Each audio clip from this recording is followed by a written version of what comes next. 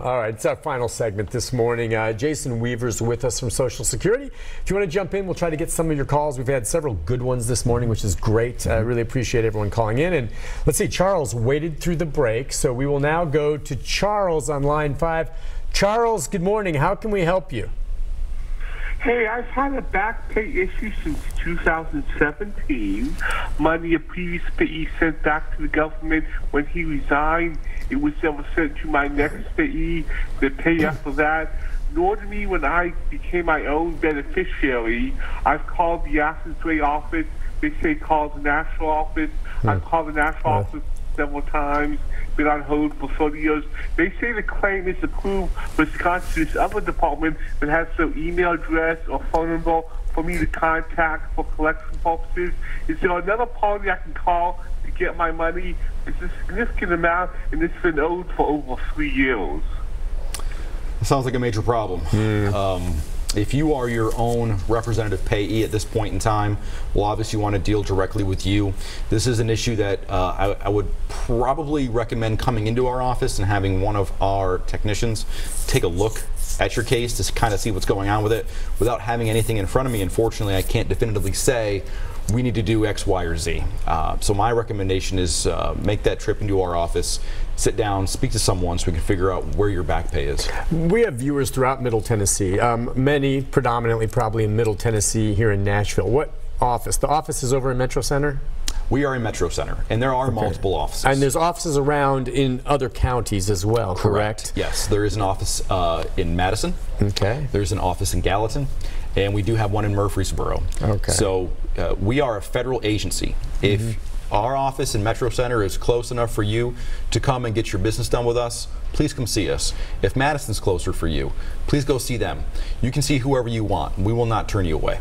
All right. Well, yeah, and sometimes it's a trick to get down to these places. But yeah, if it's real complex, sometimes you got to be face to face. Sometimes. And bring your paperwork with you. Let's go to Janet. Hi, Janet. Good morning. Good morning. How can we help you, ma'am?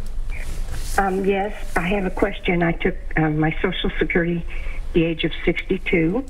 I am now 72, and I went back to work as of last year, just part-time, 3 hours a day. And what I didn't understand is I thought that I could make the part-time money and they would not take out any amount, but they take out for Medicare and Social Security every month. And my question is, it's not a large amount, but where does that money go, and do I have a chance of getting that back? Because I don't file income tax, as I don't pay a taxes on my pension or my Social Security. And I hear you. I know what you're saying, but I know what this is. You're always going to pay on your Social Security. Correct. You're always going to pay it. She won't get that back. Now, you can make the argument if somehow, Janet, while you're working now, you make enough over a year period to bump one of your lower earning income years over those 35 years, 35 years, then you could see a little bump in your Social Security check if you get to that point, right? That's true. That's true. Now, it's not going to be a dramatic bump. Some individuals will see $1, $2, but that's still your money, and over time it does accrue.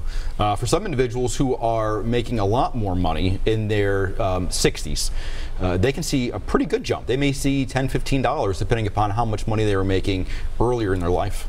So it just basically continues to accrue, and you, unfortunately, Janet, like everyone else, if you continue to work, even as you say in your 70s, Social Security will be taken out, and it will go into the pool, and you will not get that back. But if you make enough on any given year to top one of your lower earning years over those 35 that go into your pool, then you could see a bump. But that's just the way it is for everyone. It's the system. It's not his fault. It's not my fault. It's the way it's set up out of Washington, D.C. Let's go to Willis. I think. Is it William or Willis? William. William. Hi, William. It's Lily. I was pretty far off. You go ahead, Lily. I'm sorry. Okay. I get Social Security disability. And will I be able to get Social Security income? I don't know if I'm asking that right. But are you retired now? I mean, how old are you? No, I'm 50. And you're getting you're getting disability. Yes, and I'm trying to find out about the Social Security income. I don't know if I'm answering the question right or not. I think I understand what you're asking. You're receiving Social Security disability. So what you're asking is, are you eligible for the supplemental security income as well, correct? Yes. Okay. Depending upon the amount that you're receiving from Social Security disability, you may not be eligible for the SSI program. That's what we call it. It's a needs-based income program, and we look at how much you're receiving first from your disability benefit. So if you're receiving more than currently it'd be $803 gross from Social Security disability, you would not be eligible for that SSI program. Okay, is that something where you guys, if she was eligible, would have flagged it, or is that something she should call and ask and just say, this is how much I'm getting, would I qualify? She could definitely contact our office to see if she may qualify for it. She may be making below that threshold, and we could definitely take an application from her. Okay, so that's worth looking into, ma'am. It won't hurt, Lily. Let's see, line 3, is it Ramsey? Are you there, Ramsey? Yes. Go ahead, sir. Go ahead. All right, I have a question. I have retired from, anyways, I've drawn a pension, and I'm not drawing Social Security because I'm not old enough, but I'm not paying into Social Security right now. Is that going to hurt my benefits when I do get to the age where I can draw? Depending upon how much you've paid in over the course of your working life, it shouldn't have too much of an impact. And depending upon when you stopped working, if we're counting any 0 years into your top 35 years, unfortunately with Social Security a lot of the time, it depends. So we'll have to take a look at your record and kind of see, but it shouldn't have too much of an impact. How many years did you work before you just stopped and went on your pension? Well, at that one where I retired from, I worked 30 years. 30 years, and then before that, you work? Yes, I worked probably 7 or 8 years. Oh, yeah, well, he's covered then. That's 37 years, because the one thing that could hurt you potentially is if you didn't, you'd have some 0 income years, because right now you're just drawing your pension. But I think you're already locked and loaded, so when the time comes, you should be able to get your full Social Security. Okay. Yeah, good call. Yeah, that's someone like that has a long working history. It's just so crazy when you're fairly young, when you start working and your first 2 jobs, you're like, gosh, all these years. And then before you know it, you get to where we are now, and you're looking, oh, I've been working 25, 30 years, right. And you got it in the bank, and you're like, well, that's great. Everyone's worried when you're our age at this point, and I'm older than you, but I mean, will it be there for us when we retire? I believe it will, but I believe it will not be 100%.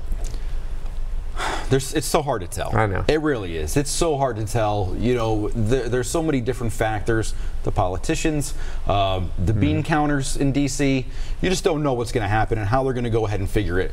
My belief is that in some way, shape, or form, there will always be Social Security. Yeah, and I hope there is. It's a safety net for a lot of people, but it'll evolve. It's the bottom line is you have more people retiring right now than are working or whatever. It's tricky as one for one and how that. But you know what? It's cyclical and it's going to change. people are having fewer children now, so these everything's going to change. But right now we're coming just out of the baby boomer phase, which has really put a strain on the system. But we're hanging in there. So just parting shots. Reminded again that there's Social Security offices everywhere. They can find the phone numbers in the phone book just under IRS. I wouldn't look in the phone book. Okay. I go on our website www.ssa.gov.